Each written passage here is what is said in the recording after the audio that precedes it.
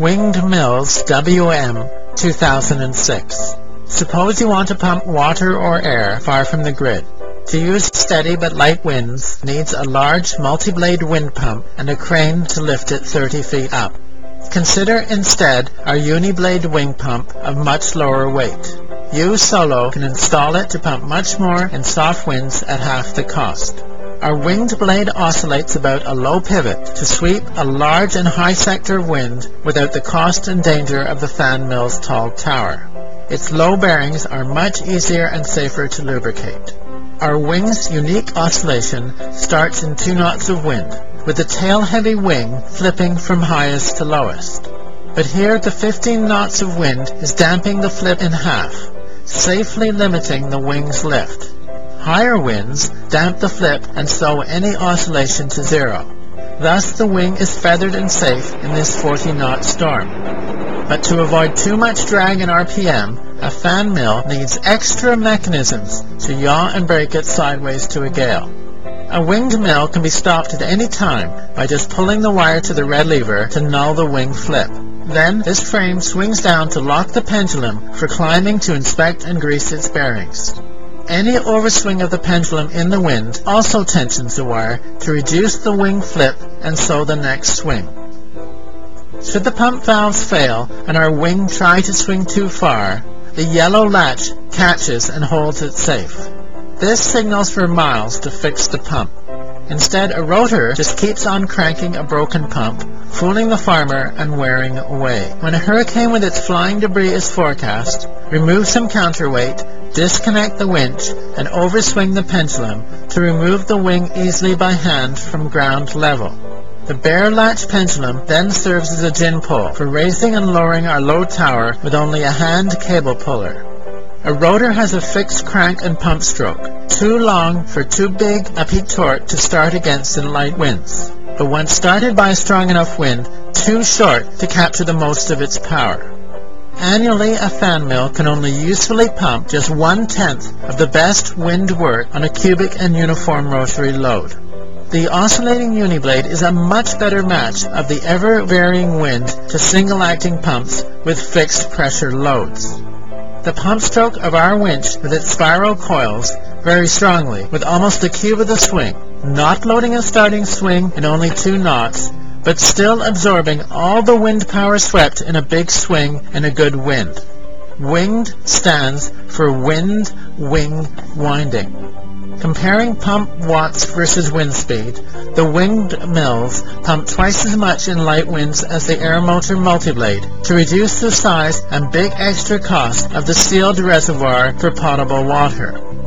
Pumping air to high pressure stores energy much more cheaply, though loses 1/4 to heat and increases the peak torque block to a fan mill starting.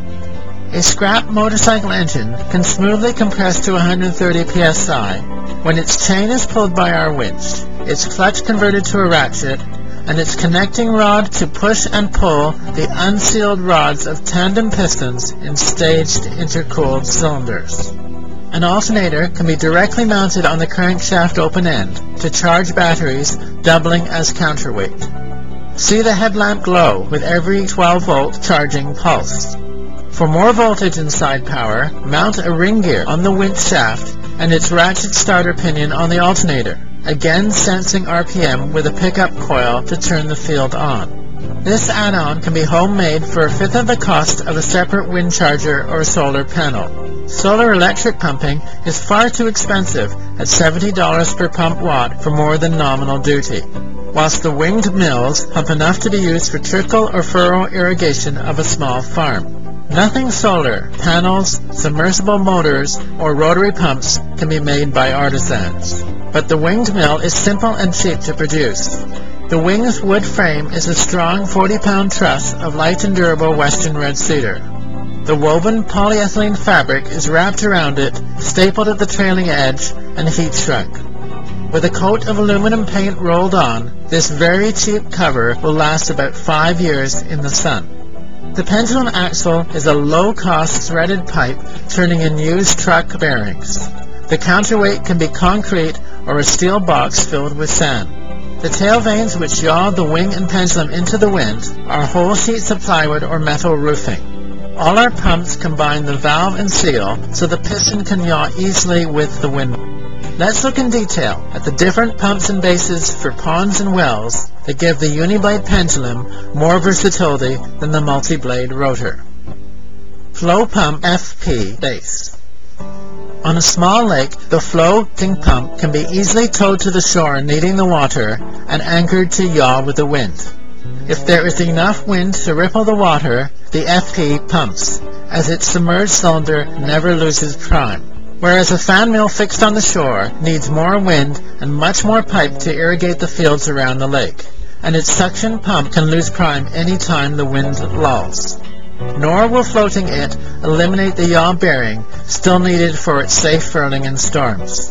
If our wing swings too far, its tip rod picks up water from the pond, reducing the wing tail heaviness, and so its future flips and swings. In this test, the water pumped is just dropped back to the ocean. In freshwater service, the whole base would float around the blue PVC pipe above its 3 anchor ropes and its submerged output pipe to shore. Inside the lower half of the PVC, the drag of the heavy piston falling through the water sucks air into the top of the cylinder through the small white snifter valve. On the upstroke, this air and some water is pushed through the red flap valve in the divider. The upper PVC is sealed into a chamber to collect the air, which cushions the output of the water through the big lower side port. When the water level drops the pink valve float, excess air is outlet through the garden hose, here as submerged bubbles. This air, up to 1/3 of the total intake, helps to aerate and destratify the pond to improve its water quality. Cattle gain weight faster drinking water lifted from fenced aerated ponds rather than drinking down at stagnant ponds they can cave in, foul, and infect their hooves in. For injection in deep fish ponds, air from the winch compressor can be stored inside steel pressure cylinders, doubling as the FP's flotation. Otherwise, the pontoons can be styrofoam for moving the FP between small ponds, or just raw logs for a bigger lake with a steady wind direction.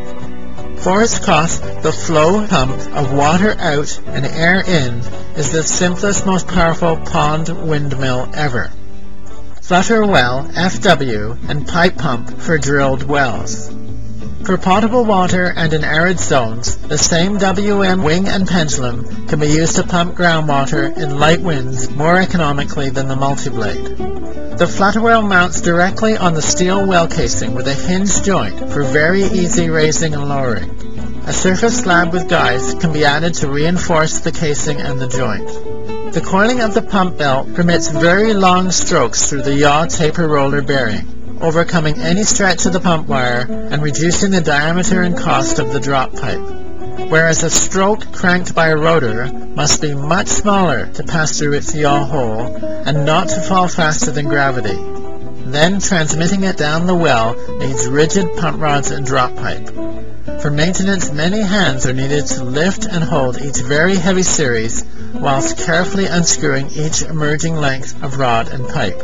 Whereas the hydraulic return of our pipe pumps is fast enough for the FW's large strokes or for treadling by 1 adult or 2 children. Just pull our continuous pump wire out past its normal stroke to release the water column and retrieve all the seals and valves.